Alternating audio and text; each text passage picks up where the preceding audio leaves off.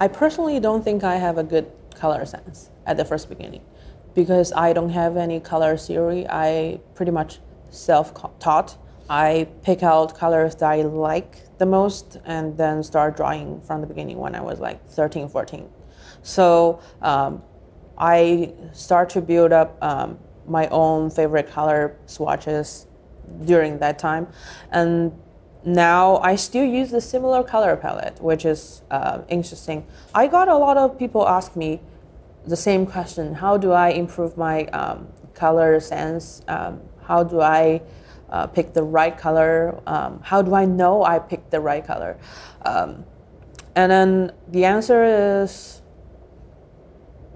no, I don't know, because everyone has their own color sense and it's quite different. If you're struggling a lot on picking out the right color for your illustration, I highly recommend you try limited color palette method. This method, I personally love it, and then I use it because I started learning screen printing method. So that means I only get to use 3 to 5 colors per illustration, so that it's easier for them to print it out, or for me to make the real print. And today we're going to use only 3 colors, and then it's 3 very basic colors: red, blue, and yellow.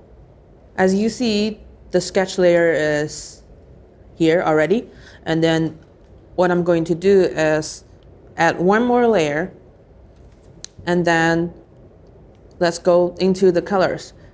So right now I'm going to just pick out my favorite red. So the ring on the color ring is you pick out the general color.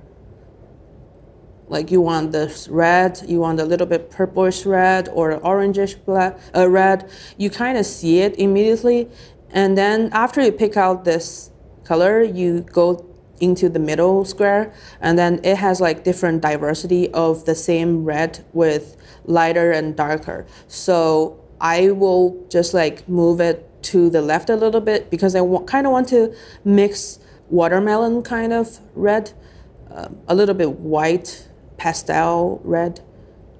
So just move a little bit. And you can adjust by doing this. So let's see the red. It's good. So the red is settled. If you want to get it back, it's already over here. It's under recent. So the red is saved. And then let's pick out a blue. So I like this kind of blue, maybe a little bit green, towards the green. Yes. And then the same volume, not so bright.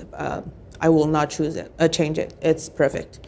Yeah, this is the blue I really like, and then you have it already. And then let's choose a yellow. My favorite yellow is not so lemonade color. It's always a little bit orange, towards orange, and less vibrant. Because yellow can be a little bit too overwhelmed sometimes. It's so bright. Now you have it, the 3 colors you like.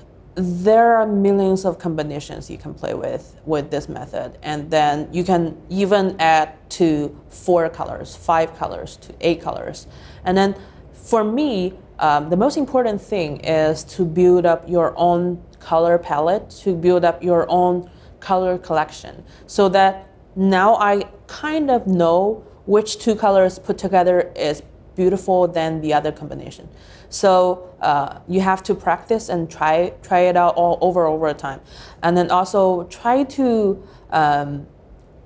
save your own swatch for your drawing process. When you are doing a series of illustration, always use that red, always use that orange, and it will give your series of illustrations a kind of consistency.